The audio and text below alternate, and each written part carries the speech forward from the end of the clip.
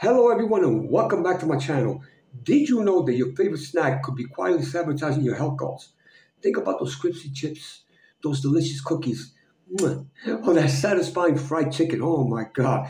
Even sunflower seeds, pumpkin seeds, and peanuts, while tempting, are loaded with significant amounts of omega-6 fatty acids. Now, omega-6 fatty acids aren't bad. In fact, along with omega-3s, they're considered essential fats. This means our bodies need them for vital functions, but we need to get them from foods. We can't produce them ourselves. These fats are like building blocks for our cells, playing a crucial role in inflammation, brain function, and heart health. But here's the thing. It's not just about eating enough omega-6 and omega-3s. The balance between them is what truly matters for our long-term health and well-being. Remember those tasty foods and snacks we talked about earlier? The chips, cookies, and fried foods, peanuts, and sunflower seeds?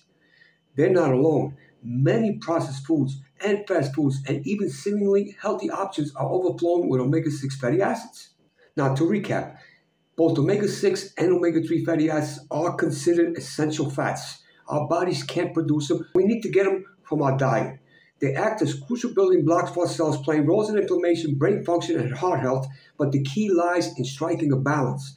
For most of human history, our ancestors maintained a healthy equilibrium between omega-6 and omega-3s, consuming them in a ratio of approximately 1:1. However, the modern Western diet has thrown this delicate balance completely out of whack to 20:1 or higher at times. What's behind this dietary imbalance? Several factors are at play. Number one, industrial seed oils. The first culprit is the rise of industrial vegetable production from crops like safflower, corn, and sunflowers.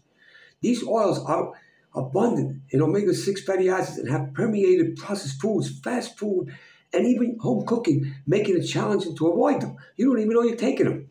You don't even know you're eating them. You're thinking you're eating healthy, but you're not. Let me give you some examples of the difference in the ratio. It's supposed to be 1:1 or 4:1 is normal. Safflower oil, a ratio of 133:1. Corn oil, 83:1. Sunflower oil, 40:1. That's just some examples. Another contributor is the shift in livestock feed. Instead of grazing on grass, as nature intended, many animals are now raised on grain-based diets. This change leads to meat and dairy products that are significantly lower in omega-3s. Adding to this problem, our consumption of naturally omega-3 rich foods, such as oily fish or certain vegetables, has declined, further widening the gap between omega-6 and omega-3s. This drastic imbalance has serious implications for our health, potentially setting the stage for chronic inflammation and a cascade of health issues. Now, let's explore these consequences in more detail. Why does this ratio actually matter? A balanced intake of omega-6 and omega-3s essential fatty acids, EFAs, is crucial for human health. While both types of fatty acids are necessary, the ratio between them is particularly significant. Human beings evolved on a diet with a ratio of omega-6 to omega-3s of roughly 1:1, as I mentioned earlier. However, the typical Western diet exhibits 15:1, sometimes 20:1, sometimes 16.7:1. This imbalance contributes to the development of numerous chronic diseases. See, this is the thing. Omega-6 and omega-3 fatty acids compete for the same enzymes in the body, specifically delta-6 desaturase. This enzyme is responsible for converting both types of fatty acids into longer-chain molecules that our body can utilize. When there's an overabundance of omega-6 fatty acids, the conversion of omega-3 fatty acids can be hindered. This disruption affects the balance of fatty acid metabolism and can negatively impact different bodily functions. The good news is that we have the power to adjust our omega-6 to omega-3 ratio and take proactive steps towards improving our health. Here are some practical tips to help you achieve a healthier balance. The first step is to consciously reduce your consumption of omega-6 rich foods, primarily industrial seed oils. Processed foods, fast food, and prepackaged snacks are often loaded with omega-6 fatty acids from vegetable oils like soybean, corn oil, and sunflower oil, so cutting back on these foods is a great starting point. Also, become a label-reading detective. When shopping for groceries, pay attention to the ingredient list and choose products that don't contain omega-6 rich oils.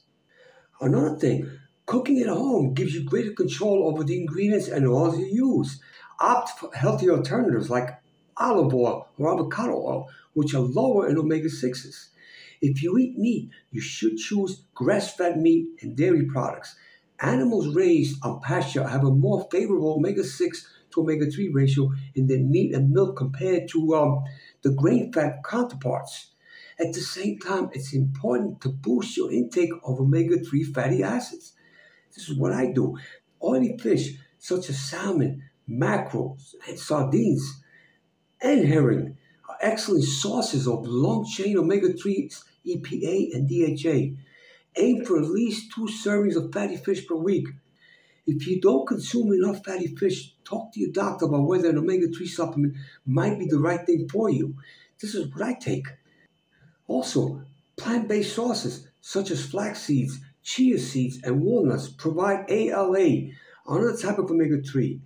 While ALA needs to be converted into EPA and DHA in the body, incorporating these foods can still contribute to a healthier omega-3 intake. Pay attention to the overall composition of your diet. The optimal ratio of omega-6 to omega-3 fatty acids can vary slightly depending on the individual and their health goals.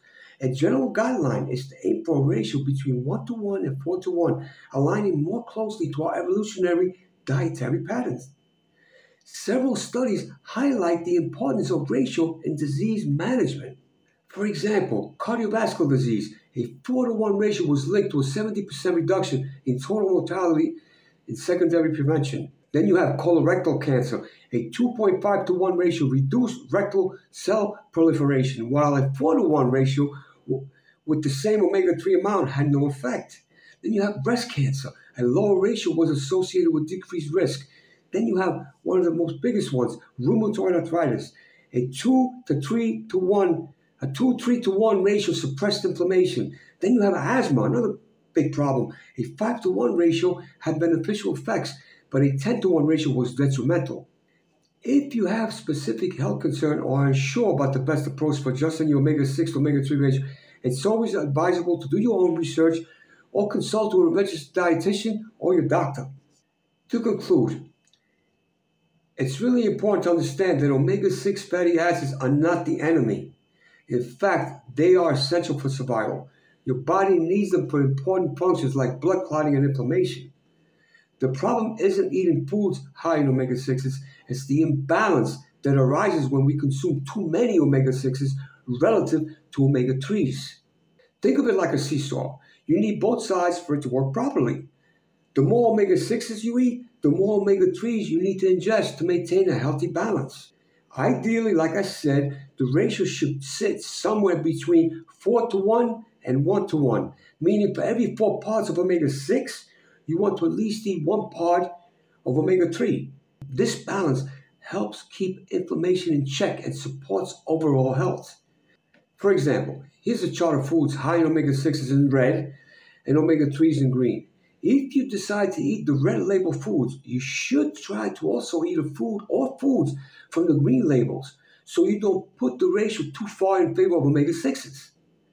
Maintaining a balance between omega-6 and omega-3 ratio is crucial for promoting longevity and overall health. You can take charge of your health by making gradual, sustainable changes to your diet to achieve a healthier omega-6 to omega-3 balance and support whatever your health goals are. Conscious dietary choices have a powerful impact on long-term well-being. By prioritizing a balanced intake of omega-6 and omega-3s, I believe people can take proactive steps towards a healthier, longer life. As for myself, I know and feel the difference when I started doing this. I eat a lot of fatty fish. I started adding what really is one of the best is sardines. Sardines is one of the highest, and it's cheap.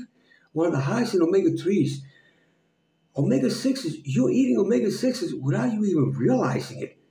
And I add sardines, I add herring, I eat pollock fish, I eat tuna fish, I eat flax seeds, I eat a lot of walnuts. I don't eat almonds. I stay away from them because they are extremely high in omega-6s. I mean, you can eat them, but make sure you eat omega-3s or take a supplement with omega-3s. That's what I do to keep the balance in check. Let me tell you, Let me tell you, I feel the difference in my muscles and my joints. I feel the difference when I started doing this. When I started monitoring myself, I don't write anything down. I just watch myself. When I eat anything that has omega-6s in it, I make sure I up my omega-3s that day. If I eat a slice of pizza, I take more omega-3 supplement, or I eat an extra fish or something. That's how I do it. I don't write everything down and count it. I just watch what I eat. Anyway, maybe this information helps you. Maybe you don't care for it. But it's the truth. This works. Have a wonderful day and see you soon in my next video.